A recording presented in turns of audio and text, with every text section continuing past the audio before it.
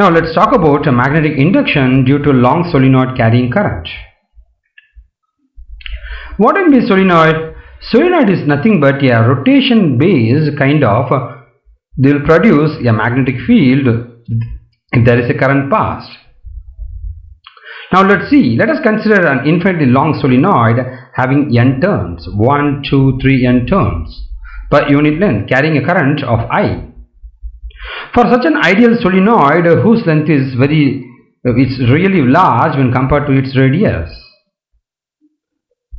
the magnetic field outside the solenoid is 0.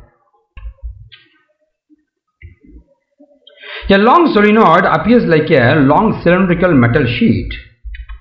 This is a solenoid. The upper view of the solenoid is a dot which is carrying a uniform current sheet coming out of the plane of the paper. The lower row is a crosses and is like a uniform current sheet going into the plane of the paper.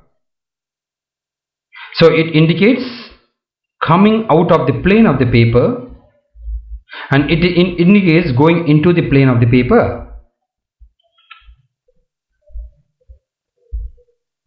To find the magnetic induction B at a point P or at a point inside the solenoid, let us consider a rectangular Amperian loop like ABCD. The line integral B vector dot dl vector for the loop A, B, C, D is the sum of the four integrals AB, BC, CD and DA. You are able to see the manipulation here. B vector dot dl vector is equal to A to B of B vector dot dl vector. The magnetic field of your CB, C to B or B to C, as B vector dot dl vector, and from C to D, which is here, and from D to A, which is given here. If L is the length of the loop, the first integral on the right side is B into L.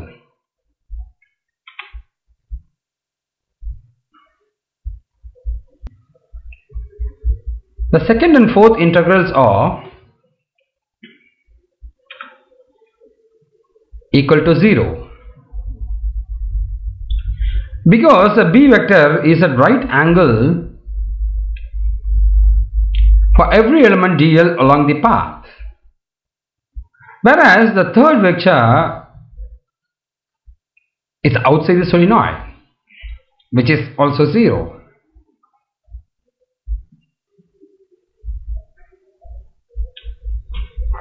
So the total magnetic induction is B vector dot dl vector is equal to BL, which is the integral value of your A to B, B vector dot dl vector.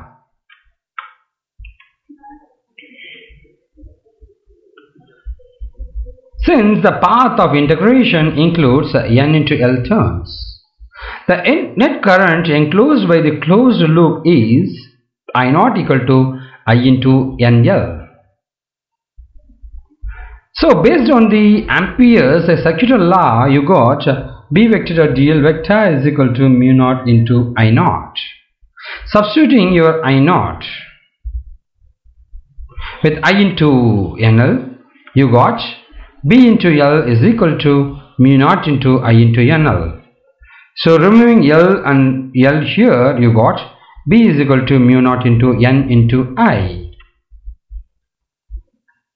If we talk about the usage of solenoid, the solenoid is commonly used to obtain uniform magnetic field.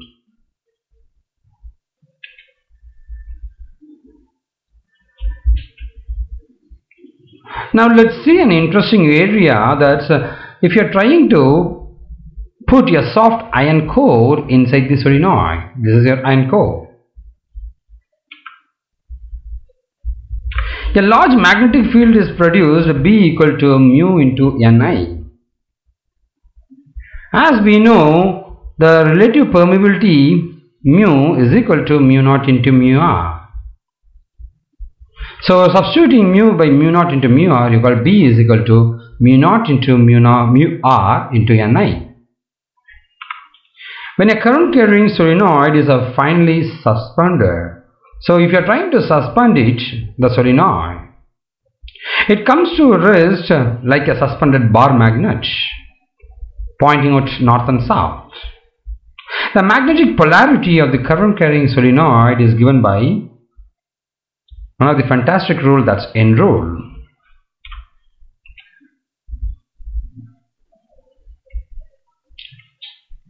When looking from one end, if the current of the solenoid is along a clockwise direction, the nearer end corresponds to the south pole and the other end is the north pole. If it is clockwise direction, the nearer end is the south pole and the farther end is the north pole.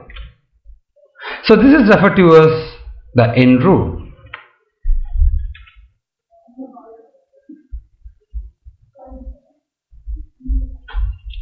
So if we talk about the N rule with anti-clockwise direction, when looked from one end, if the current through the solenoid is along anti-clockwise, obviously the near end is the north pole and the other end is the south pole. This is referred to as N rule.